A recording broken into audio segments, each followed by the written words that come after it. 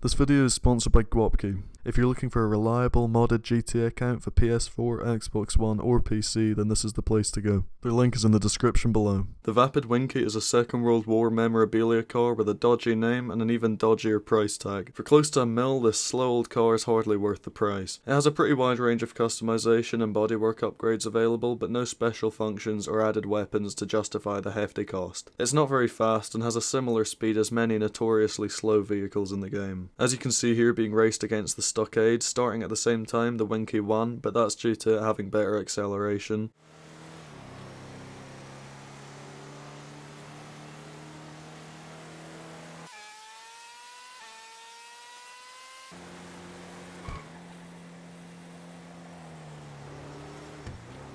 As you can see here, they have almost identical top speeds once you get them going. Keeping in mind the Winky is fully upgraded and the stockade is not. Now in this second demonstration I raced a van against it. This is a stock NPC van that I found on the street. It has no engine upgrades or anything like that, and it absolutely smoked the fully upgraded Winky.